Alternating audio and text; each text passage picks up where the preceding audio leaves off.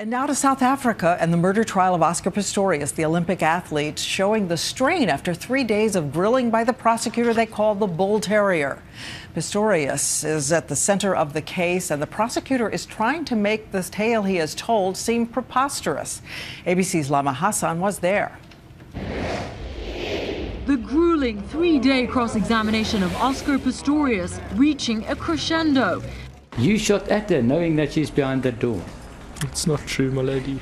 The prosecutor, nicknamed the Bull Terrier, once again going after the Paralympian accused of murdering his model girlfriend Riva Steenkamp, asking if Pistorius really was afraid of intruders the night he fired 4 bullets into a bathroom door, why he approached the bathroom at all. Why did you not leave through your bedroom door?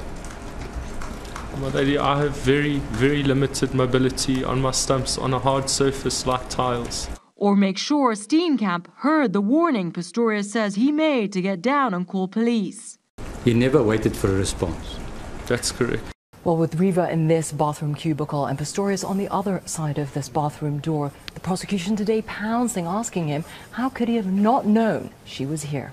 I don't know how long I was there for. All week, Pistorius tested emotionally.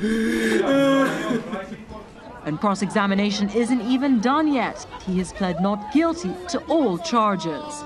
Lama Hassan, ABC News, Pretoria, South Africa. And so we turn now to ABC's chief legal analyst, Dan Abrams, here. 3 weeks into this trial, how is he doing?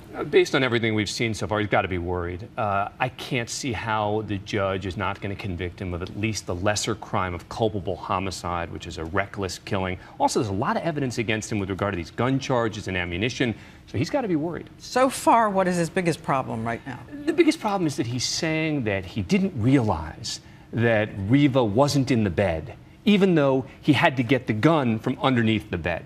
But when it comes to sort of overt contradictions, the biggest issue for him is where was he when this all started?